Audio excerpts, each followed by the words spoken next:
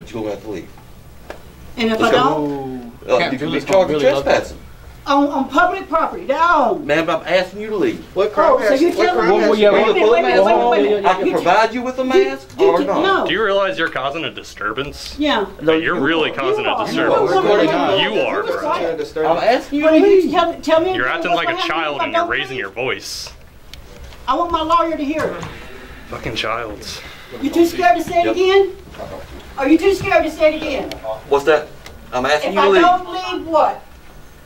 Ma'am, you can be charged with trespassing because you are trespassing and violating the city ordinance. That's all I'm No, saying. you cannot trespass on public property. Are you free to go, or?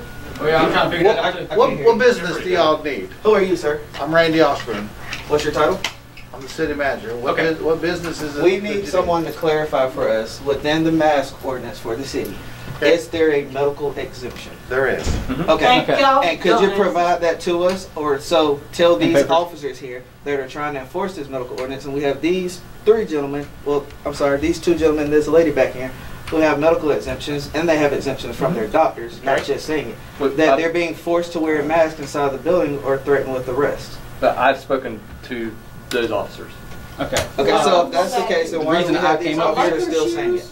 Well, I'm going to speak to them, but that is correct. There is a medical exemption in the ordinance. All right, thank you.